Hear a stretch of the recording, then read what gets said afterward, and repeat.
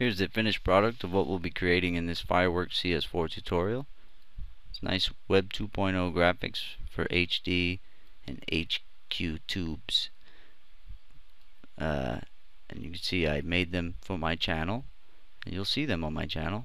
And I made them really big so I can get the details I wanted, and then I shrunk them down, created bitmaps, and then shrunk them down and set them into the place I wanted them to be.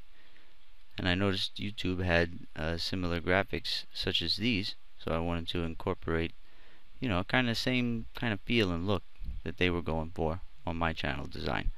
Okay.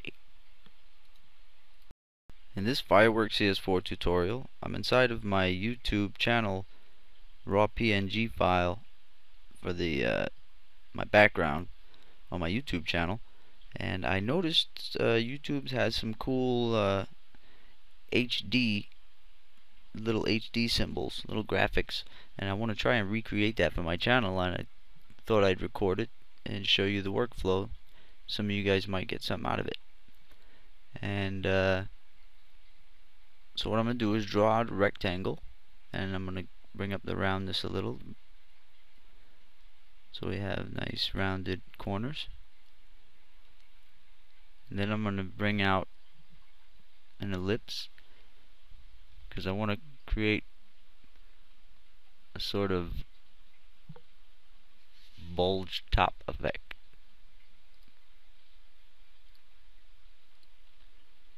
On my rectangle.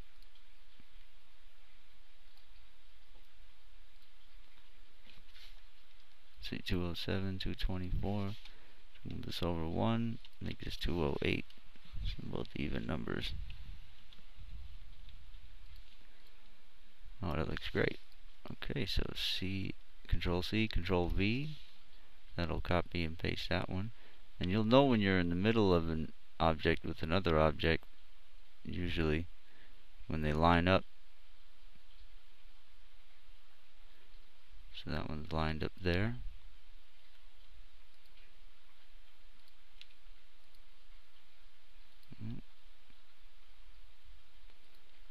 Okay. Now we're going to do the same thing to the sides.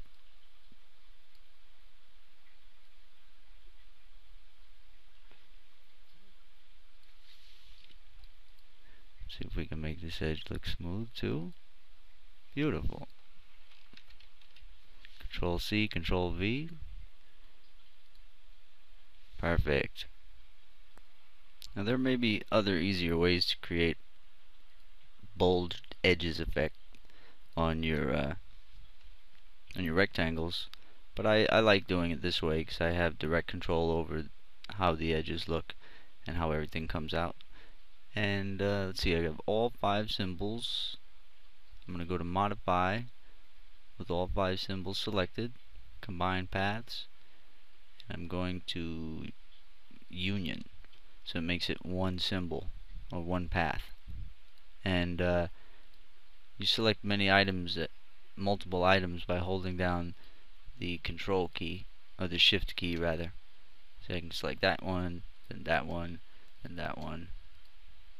And so now what I want to do is copy another version of this symbol right on top of itself. So highlight it, press Control C, Control V.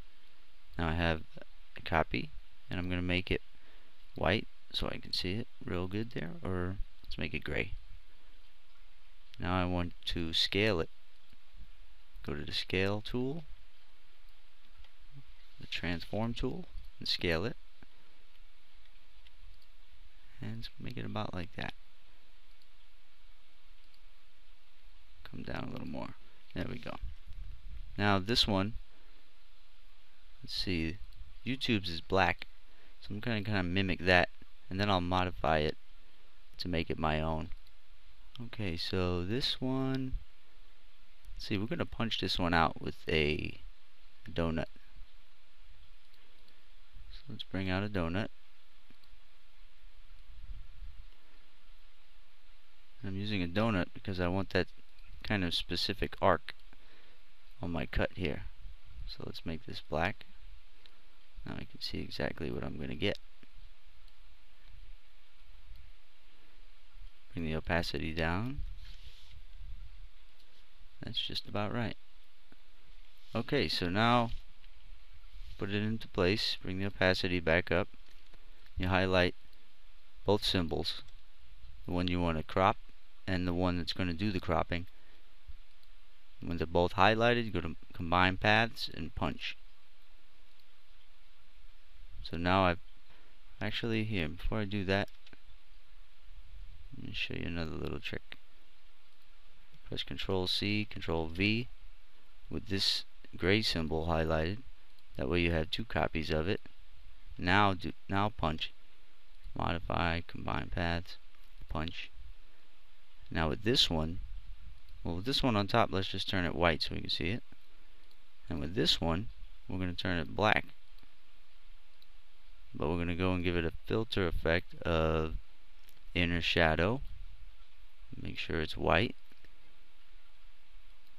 not too thick, maybe around 2, and adjust the angle to where it's coming on the bottom.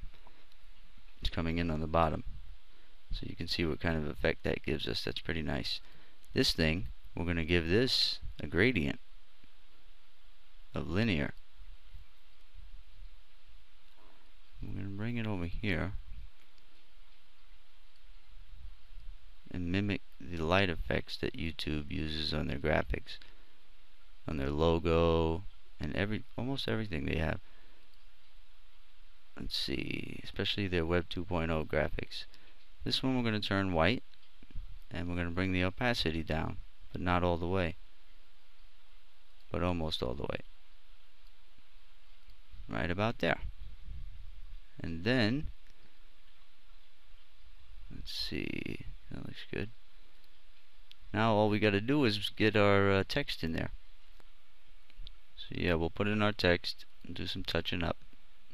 Now with the text, let's put just so everybody knows it's mine, put HD.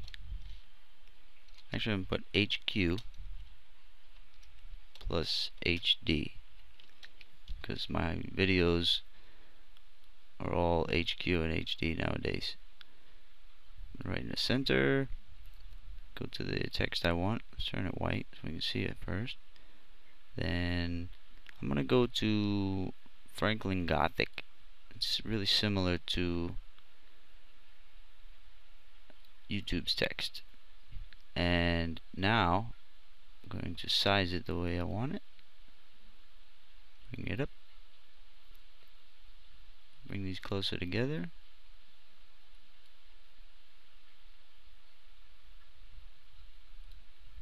That's good.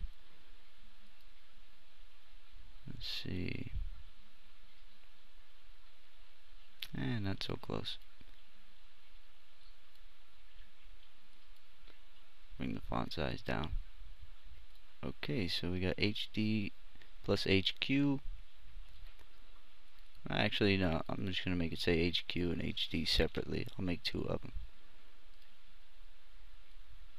Spread these back apart a little bit. Bring that up.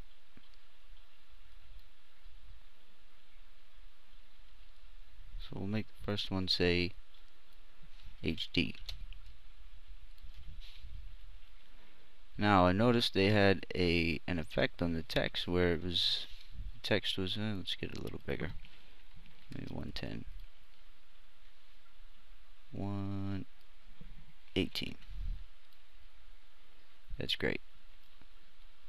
Okay, so let's get, first of all, let's bring this layer, this object on top. So you can press Control Shift up arrow key, and that brings that object to the top. So it looks like this is laid into the symbol, and this is a lighting effect on top.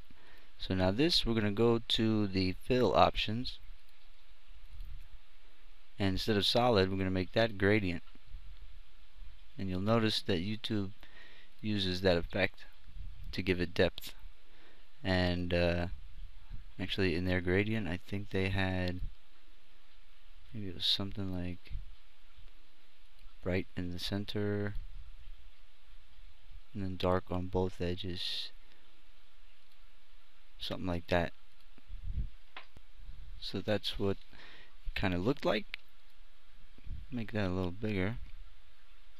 Maybe 124. Okay. That looks pretty good. So if I have that symbol and I want it a little smaller, I have all the elements here. Let's grab all of them. You can just drag over them if you want them all. And I'm going to group them. Press Control G. And now I'm going to copy it. Control C, Control V. I'm going to ungroup this one. I'm going to change this to a Q. Now I have HQ and HD. And so let's grab all of these once more. Group them. So now I have both of these are grouped. Now let's Control C, Control V, make copies. And now let's modify, filters, adjust color, brightness and contrast. It's going to say this operation will convert vectors to bitmaps, and that's exactly what I want, because I don't want any distortions when I scale down. And I'm going to leave these at 0. Press OK. So now they're bitmaps. Now I can just scale them down and put them into the section designated for them on my profile. Man, those look juicy, don't they? I pretty much nailed it. And now, they can't get me for directly copying their graphics, because I made these are mine. I just used theirs as reference. But not that they would. I mean,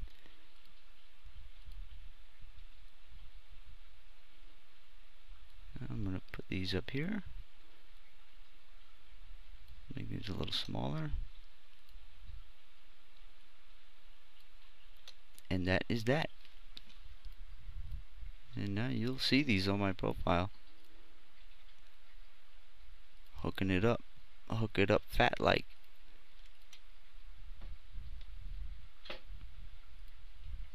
There we go. HD and HQ.